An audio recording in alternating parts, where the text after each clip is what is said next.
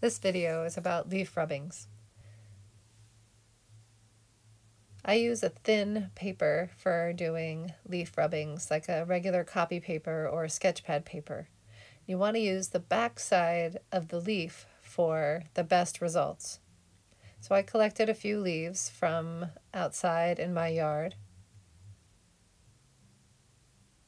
This one is a pineapple guava leaf, and it is upside down.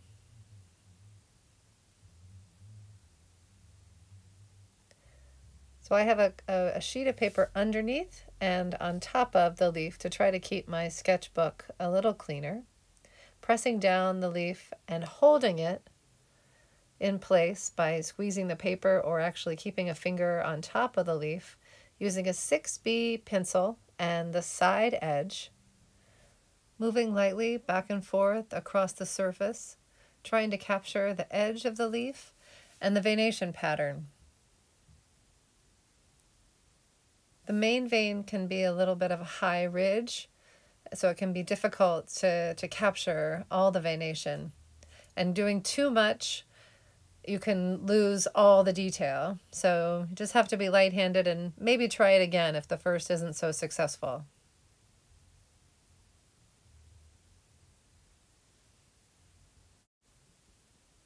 Laying them side by side, you can see that you capture the shape and a good indication of the venation pattern.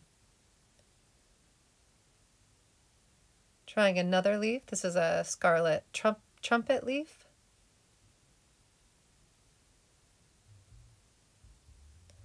And see, you pick up somewhat finer detail in this softer, thinner leaf of the scarlet trumpet vine. Look at all the venation pattern popping up there.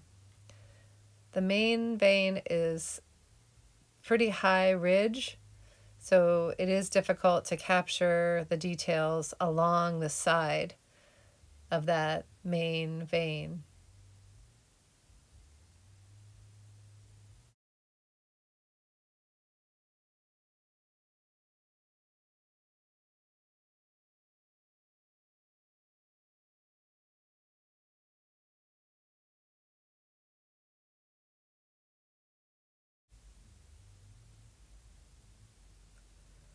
With some leaves, doing a rubbing will damage them so much that they will not be useful for drawing from. So if you know you'd like to draw the leaf as well as do a rubbing, you should take more than one sample from the plant.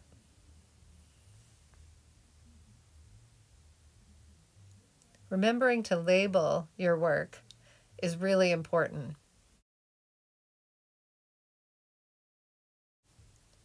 This is a mulberry leaf, and it has a pretty strong stem.